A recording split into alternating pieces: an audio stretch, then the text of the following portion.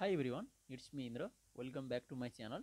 Today in this video I am going to discuss about the geometrical meaning of derivative of a function.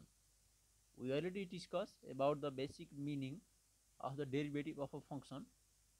Uh, Please watch that video once again, then you will be very clear about this topic, geometrical meaning of the derivative of a function.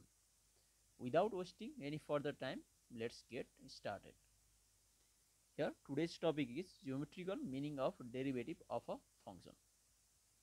Let's have a quick recap on the topic, the meaning of the derivative of a function. What is the definitions of the derivative of a function? Let's have a quick recap. The derivative of a function y is equals to, let's take a function y is equals to f of x, which is continuous in an open interval I, and its derivative is just denoted by dy by dx. It is the one representation for derivative of the function y is equal to fx, or it is also denoted by f prime of x, f prime of x, or it is also denoted by just y prime. These are the notation for the derivative of the function, or we can write just d by dx of the function f of x. These are the notations for the derivative of a function y is equals to f of x, and its formula is, its original formula to calculate for the calculation is limit delta x approaches to 0 of the function f x plus delta x minus f of x over delta x. Here we just take the limiting value of the function f of x plus delta x minus fx over delta x. It is the limiting value of this function, and these are the some basic formula for calculations of the derivative of a function. These are the very basic way to calculation. Let's discuss about the meaning, basically geometrical meaning of the derivative of the function. Let's discuss about the meaning. What is the meaning of this derivative of a function f of x? Let's talk about the meaning. Here let's make a graph first. Here let me make the graph. This is the rectangular coordinate system, x-axis, and the horizontal vertical axis is y-axis. This is intersection of the x-axis and the y-axis. This is the taken as the origin reference point. And let me draw a graph of a function. Let's say this is the curve of a function y is equals to f of x. Let's say this is the graph of the function y is equals to f of x, and here in this function, in this graph, let's take a point.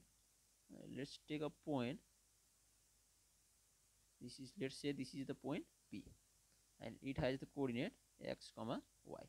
Here we just take a point P on the curve which has the coordinate x comma y in the Cartesian coordinate format, and this means this distance from the origin to this point is just x, and this vertical distance is just y. Let's draw it into the rectangular coordinate format. This is just y. This distance is y, and this horizontal distance is just x. Here we take a point P on the curve, and let's do the sum increment. Here this is the x. Let's do the sum increment. Let's shift this point to some distance. Let's do the sum increment by delta x. Delta x means the increment in small increment in the variable x. Similarly, delta y is an increment, small increment in the variable y. Please remember the meaning of these two notation, delta x and delta y. These are the small increment in the variable x and y respectively. And let's increment this x by some value delta x. And let's say this distance, this increment distance, let's say this is just delta x. Here I am going to increment this x by delta x. Similarly, then at these conditions, there is the point, its coordinate is x plus delta x. Its coordinate is this, coordinate of this point is x plus delta x is the abscissa for this point. And at these conditions, the value of the y, corresponding value of the y will be this. This distance will be the value of the y, this vertical distance. And at this, let's drop on the y axis.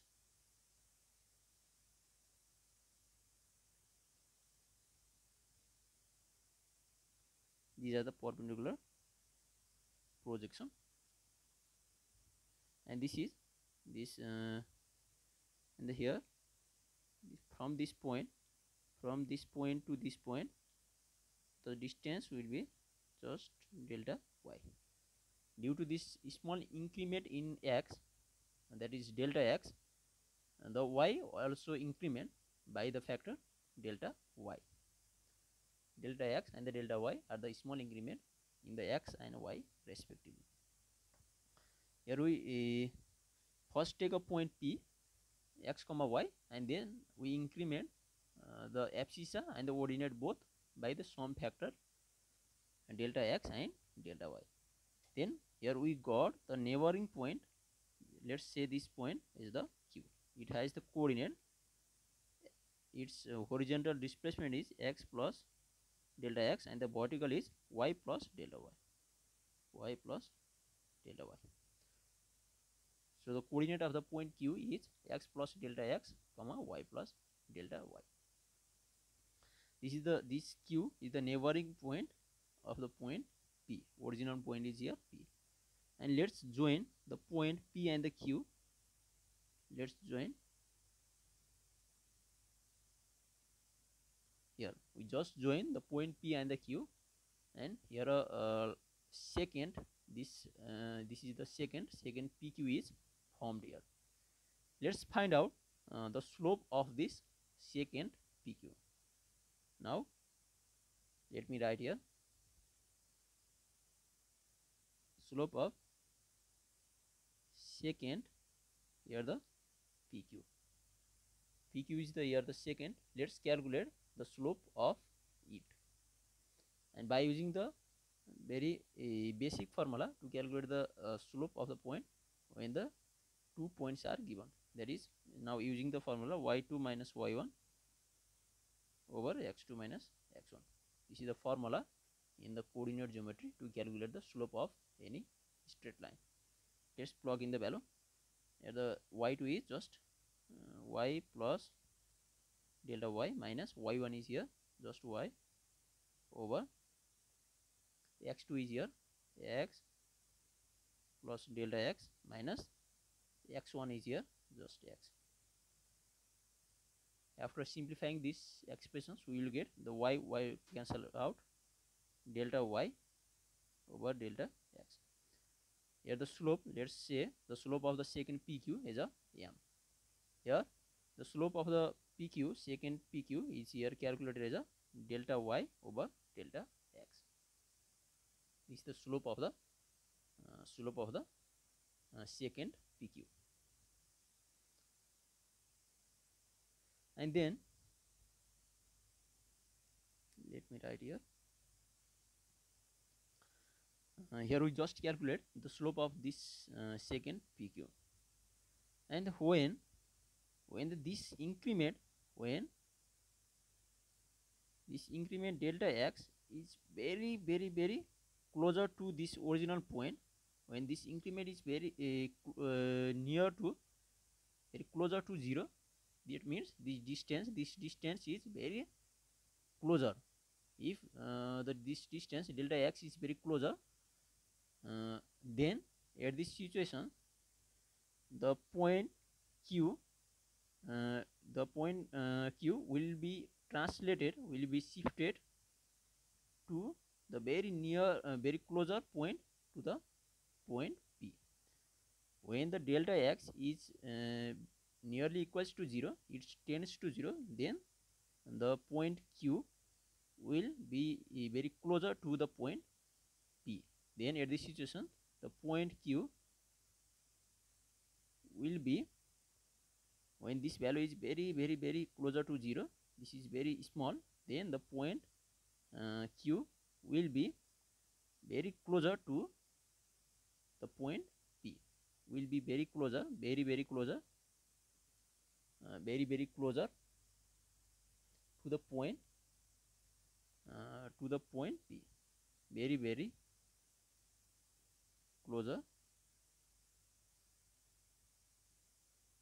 to the point p.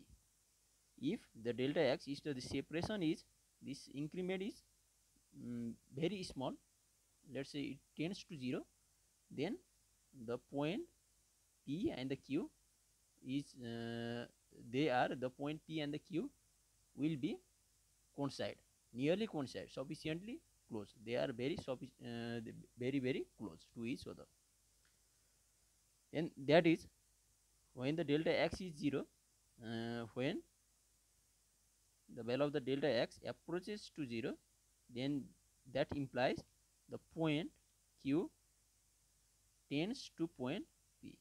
They are very closer by this input. When we make the delta x is a very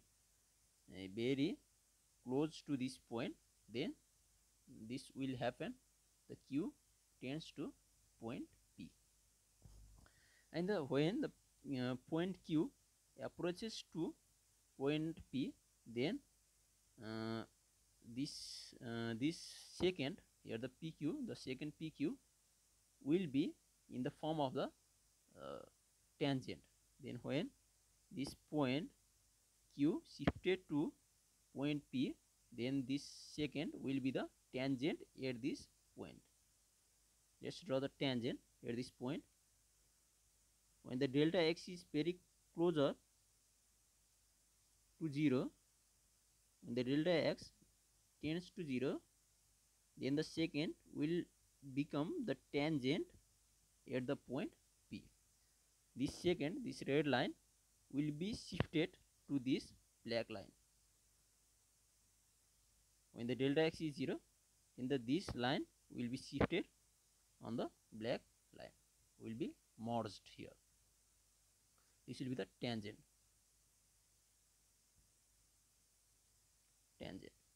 The second will be the tangent.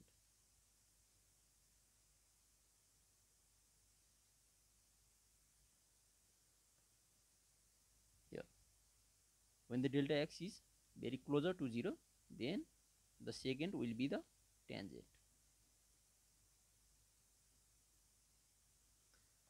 And when the delta x tends to 0, then the derivative is, we already mentioned the definition of the derivative.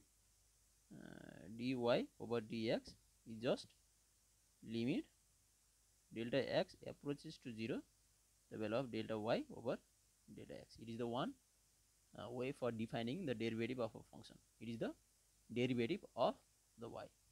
And when here the slope is, this is the slope, when the value of the delta x tends to 0, then this second will be the tangent, and the slope will be, at these situations, the slope will be this value will be the slope of this tangent. When the value of the delta x approaches to 0, then the second will be the second will be the tangent, and at this situation the this value will become the slope of this tangent line. This will be the slope of this tangent line.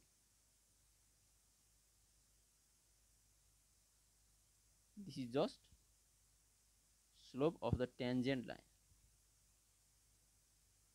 line at the original point p x comma y. So we can conclude that the derivative of a function, of any function, gives the slope of the tangent at that point. When this second will shifted to this point, then the second will be the tangent, and this value, when the delta x approaches to 0, then this value will be the slope of this line tangent. Please remember the point.